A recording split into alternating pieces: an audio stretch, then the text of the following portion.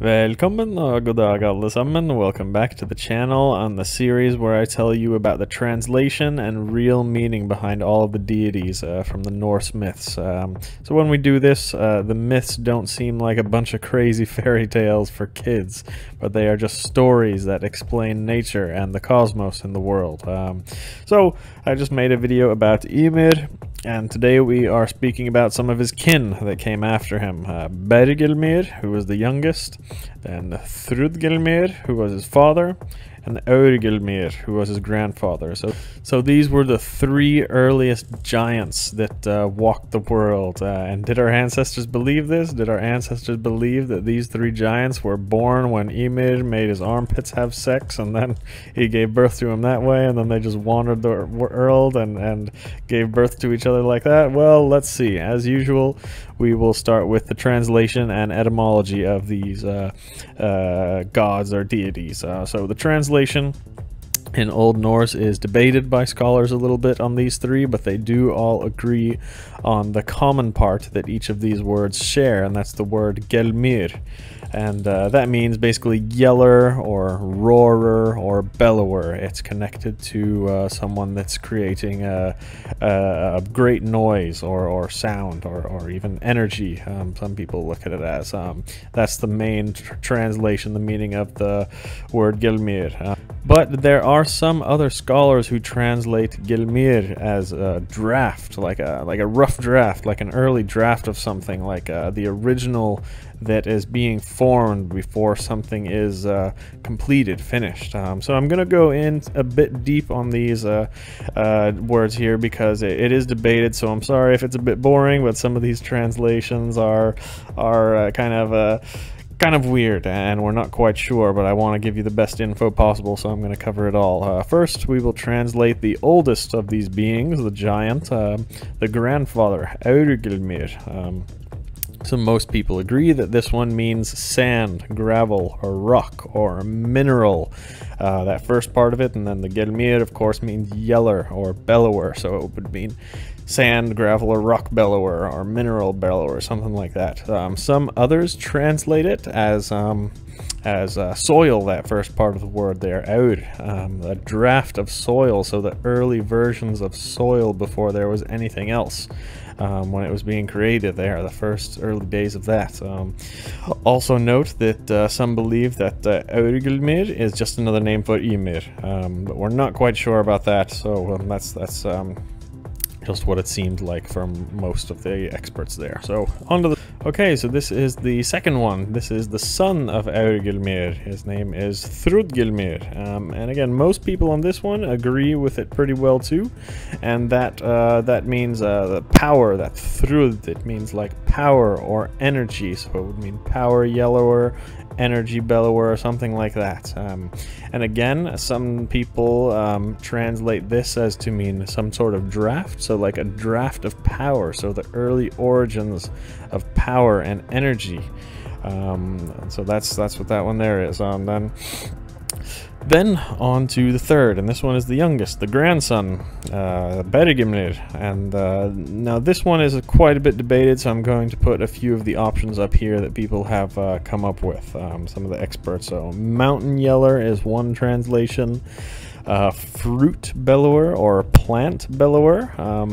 Another one here is seed bellower. Some people translate that as meaning seed, that first part of the word. And another one, of course, the draft of seeds was one of the options that people look at, like the earliest form of seeds. So all through the different translations, these are a little bit different, but we can start to see a connection here when we look at all three of these in a row, when we look at grandfather, father, and son. So as you know, Ymir directly translated means sound. So watch my video on Ymir, that link is in the description. I released it just a few days ago, but it seems, going over it quickly, that our ancestors maybe had some knowledge of the Big Bang, or at least some sort of humming noise. They knew that sound was present in the universe before anything else existed.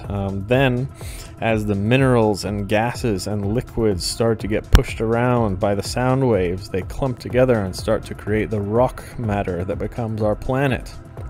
And that is Aurgelmir. He's the rock matter, the earliest forms of rock matter and minerals that were there before everything else. Then his son, the thing that came next, was power. That's Þrúðgelmir, power and energy that started to develop, and things like electricity, gravity, heat, and other powering things like that.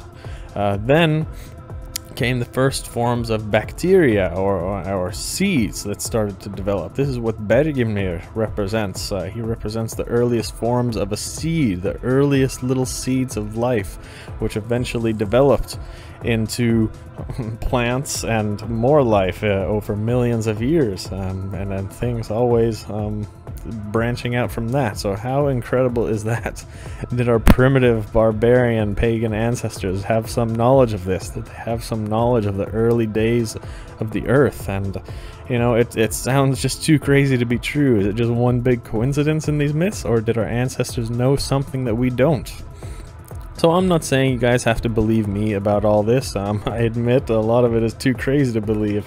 How could our ancestors have any knowledge of this? How the earth was formed in the early days of life developing without all the technology that we have today? Well, we know for sure that the pagan Norse had many different rituals that were practiced in order to gain knowledge and wisdom. The myths and the Eddas actually explain a lot of these. This is not fake news, but the scholars are in pretty general agreement that many of the Eddas describe in certain parts rituals that were meant to initiate people or bring wisdom to the practitioner, kind of a spiritual journey, and it's not any different than any other tribal people around the world. Even tribal people that are around the world today practicing some of these things. Some rituals that you maybe have heard of, there are things like, you know, meditation, ayahuasca ceremonies, lucid dreaming, or other spiritual journeys like that. These all count. These are all things that you've probably heard of and maybe even participated in yourself, that people are doing today that are aimed at achieving some sort of awakening or new wisdom. And the Norse pagans also had rituals like this, which I will go over in this channel. They believed that they could go into the realm of the dead, or other spiritual realms, or even other dimensions possibly, to bring them knowledge and power. So don't you think that it may be possible that people received some sort of vision that offered them a glimpse into the past and how the universe and Earth was created? Now, I am not some pot-smoking hippie that likes to take magic mushrooms and talk about all these crazy things, and I don't want you guys to be either. All I'm saying is that I like to keep an open mind and be open to the idea that our pagan ancestors had ways to gain wisdom about nature and the universe without the technology that we have today. That's all I'm saying. So that's all I'll speak about for this video. I'll go on to more deities and later ones. Let me know if you guys have any theories about Bergelmir, Þrúðgelmir, and the Aurgelmir. Have you heard any better theories around? Do you have any ideas or theories that make sense yourself? Let me know in the comments. That's why I make these videos. It's so we can have more good brains in the world thinking about these things, so we can come up with the most logical theories together and advance our people. So that's about it for today. Vi ses nästa gång.